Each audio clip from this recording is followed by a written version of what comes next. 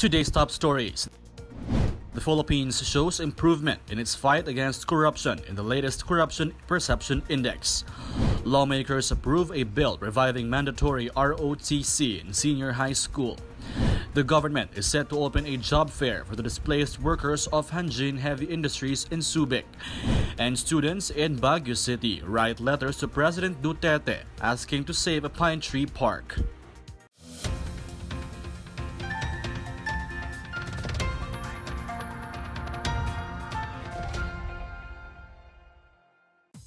Good day, I'm PRRD. Welcome to the PNA Newsroom.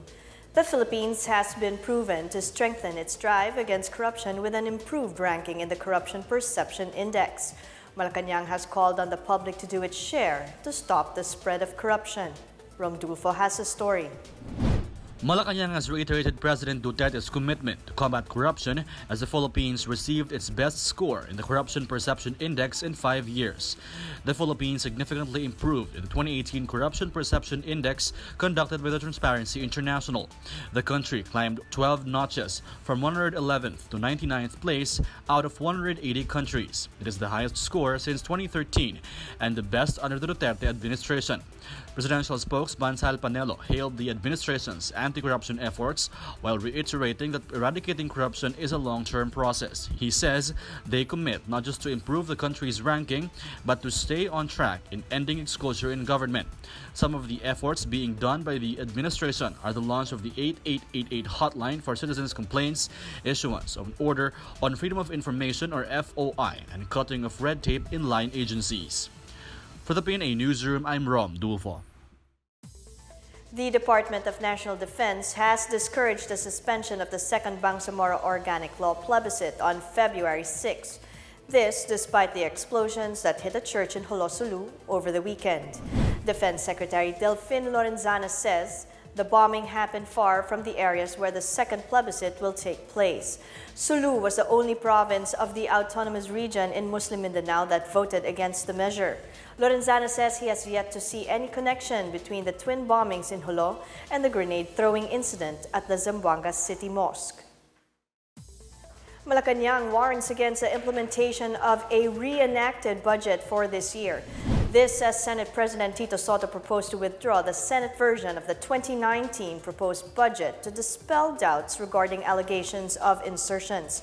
Presidential spokesperson Salvador Panelo says ordinary citizens will be hit hard by the reenacted budget as it will reduce job opportunities resulting from government projects. This will have a domino effect on the economy as well as the government's programs on poverty reduction, health, and peace and security. The Commission on Elections says aspirants in this year's midterm elections have until February 11 to remove their posters, tarpaulins, and other campaign propaganda. COMELEC spokesperson James Menes says every bit of campaign propaganda will automatically be in violation of campaign rules by February 12. Once the campaign period starts, all the campaign materials can only be placed in common poster areas defined by local election officers. Campaign posters and tarpaulins are also expected to have appropriate sizes. COMELEC says it will create a group and will coordinate with local government units to dismantle illegal campaign posters and tarpaulins. Jimenez reminds aspirants in the forthcoming polls to comply with campaign spending rules as provided by the law. Malacanang orders the government to support the hosting of the 30th SEA Games, and Filipino nurses hired in Germany are set to receive a wage hike. More on these and other news around the metro from Benj Bondok. Malacanang has directed the entire government to extend support in connection with the country's hosting of the 30th Southeast Asian Games this year. Under Memorandum Circular No. 56, all government agencies and instrumentalities, including government-owned or controlled corporations and local government units, are encouraged to extend their support in the preparation, organization, and holding of the 30th SEA Games. The new Clark City Sports Complex in Tarlac, along with other sports facilities in Subic, Manila, and Tagaytay, will serve as venues of the 2019 SEA Games. Filipino nurses in Germany will get an additional 100 euros in their salary starting this month. The German government has announced the increase of the minimum wage for nurses, hired through the Triple Win project. Meanwhile, the Philippine Airlines apologized for the inconvenience brought by the aircraft that got stuck at the Ninoy Aquino International Airport taxiway intersection on Tuesday night. At least 6 flights were diverted to Clark after PAL flight PR353 from Macau was stuck in the taxiway. All the flight's passengers were safe and disembarked in a normal manner. For the PNA Newsroom, I'm Bench Bondo. Still to come, lawmakers approve a bill reviving mandatory ROTC in senior high school. The government is set to open a job fair for the displaced workers of Hanjin Heavy Industries in Subic. More on these when the PNA Newsroom continues.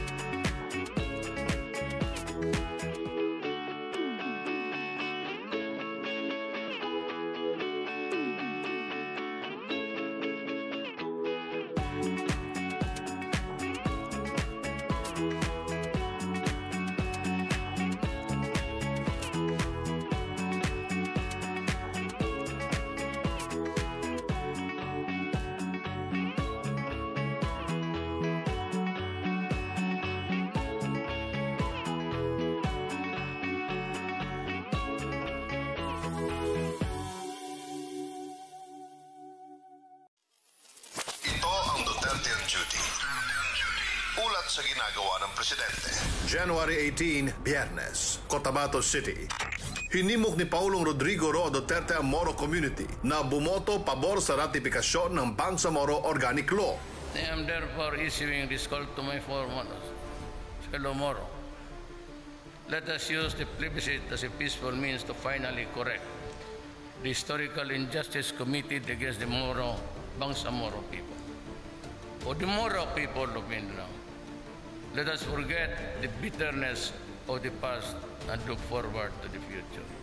Which means, ladies and gentlemen, mga mahal kong mga Moro brother or sister, magboto kayo ng yes.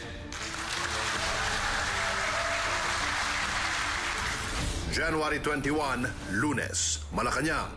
Tinanggap ng Pangulo ang credentials ng mga bagong ambassador mula sa Lithuania, Peru, Republic of the Gambia, Republic of Sudan, Turkmenistan at Uganda. Nag-courtesy call din sa Pangulo si Japanese Ambassador Koji Haneda. January 22, Martes, Lucena City. Panauhing pandangal si Pangulong Duterte sa taunang assembly ng Provincial Union of Leaders Against Illegality. January 23, Miyerkules, Pasay City. Dumalo ang Pangulo sa Tricycle Operators and Drivers Association o TODA Summit sa Cuneta Astrodome. Ako po si Secretary Martin Andanar. At ito ang Duterte on Duty. Abangan sa susunod na linggo ang mga gagawin ng Pangulo.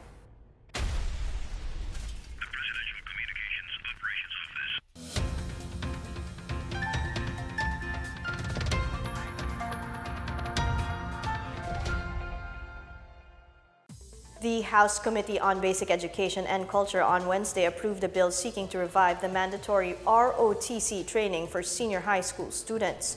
The panel's approval came more than 2 months after President Rodrigo Duterte urged Congress to expedite the restoration of ROTC.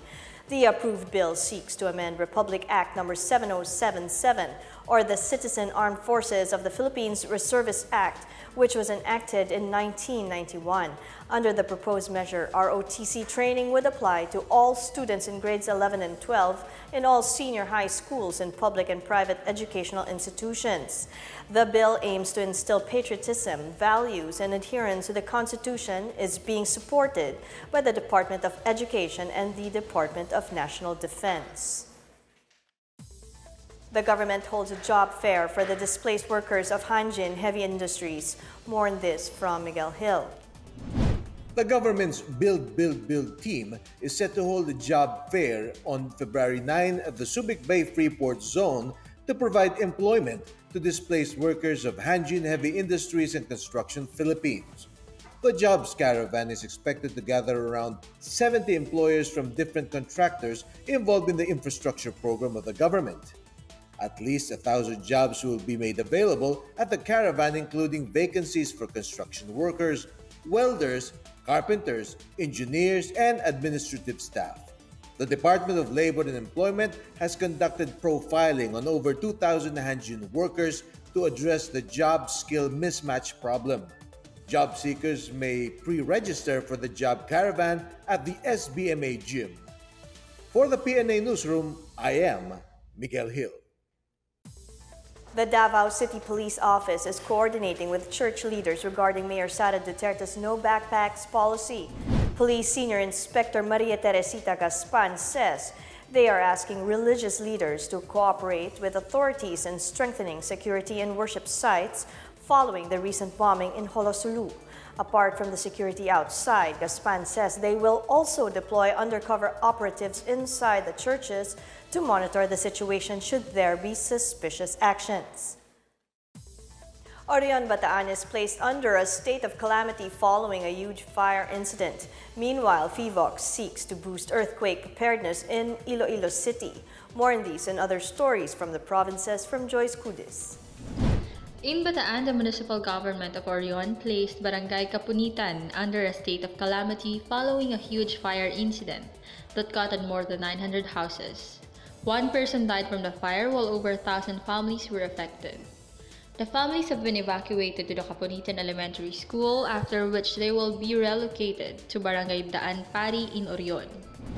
In Iloilo City, national pilot for the nationwide simultaneous earthquake drill will be held on February 21. The city was chosen upon the recommendation of the Philippine Institute for Volcanology and Seismology.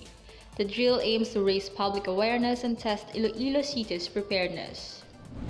In Davao City, the local government plans to mount cameras in 6 river channels to monitor water levels during heavy rainfall.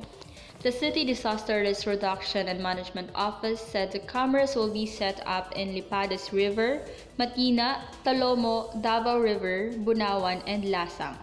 The early warning system will enable the CDRRMO to estimate how fast the water can flow to the urban area. Meantime, the city has the 911 hotline and barangay volunteers ready to respond and help maintain its zero casualty target. For the PNA Newsroom, I am Joyce Cudis. Up next, the Science Department encourages businesses to get involved in the country's future space program. Students in Baguio City write letters to President Duterte asking to save a pine tree park. The PNA Newsroom returns after these reminders.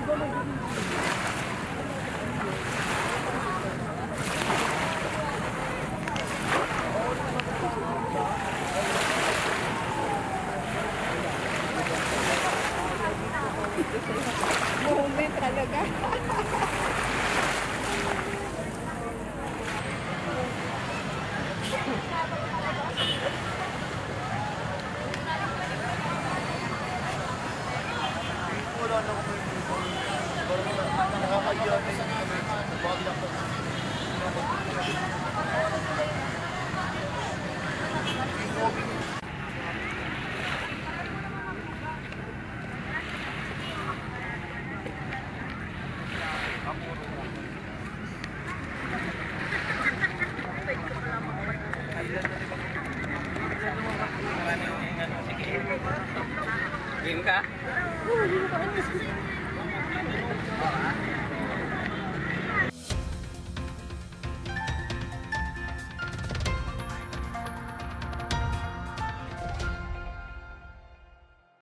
The government says the country is not lacking in construction workers.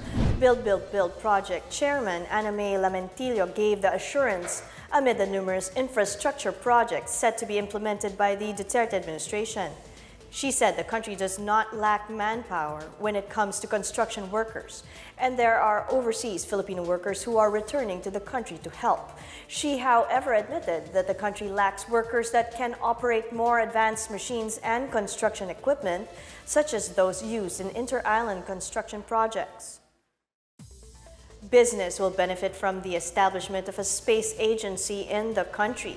DOST Secretary Fortunato de la Peña says businesses can explore opportunities in new areas once the Philippines focuses more on space technology. He says the manufacturing sector and those who would make components for satellites are among the enterprises that would benefit the most. The use of space technology could send early warnings when the country is threatened by natural disasters. It could help the country to be more resilient. The Philippines was able to produce 2 Filipino-made microsatellites, the Diwata 1 and the Diwata 2. In our foreign news, 9 people were hurt in a pileup of 29 cars in Hanjin, South Korea. Hanjin police said the accident happened when a ready-mix concrete truck rammed into vehicles in the morning. The truck driver said his vehicle's brake system malfunctioned. The exact cause of the crash is still being investigated. Baguio City is a city of progress, but for a group of children, progress may come at the cost of destroying nature. This is why they have asked President Duterte to help stop the sale of a park that is home to a portion of Baguio's trees. Joyce Cudis has a story. Several elementary pupils asked President Rodrigo Duterte to help save the Pine Tree Park beside the Baguio Convention Center. The children turned over 67 letters from students of Baguio Pines Family Learning Center to Mayor Mauricio Dumogan, which they asked to be transmitted to President Duterte. The students say preserving the environment is important in providing fresh and clean air for the people of Baguio. The Pine Tree Park is a property of GSIS, which was a subject of sale negotiation with the city government. GSIS had pegged the property's price at 670 million pesos. Several sectors in the city expressed concern that the pine tree forest will soon vanish. This is due to reports that a Manila-based company owning several malls have expressed interest in the property. Dumogan, in an earlier interview, reiterated that the city is very willing to buy the property if only to preserve the Pine Tree Park, the only remaining forest area at the city's central business district. For the PNA Newsroom, I am Joyce Cudis. Let's now check out the weather forecast for Metro Manila and the rest of the country.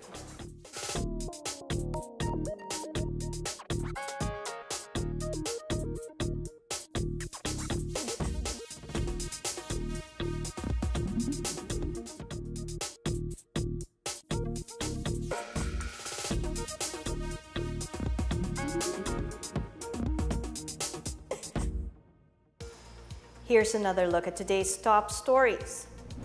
The Philippines shows improvement in its fight against corruption in the latest Corruption Perception Index.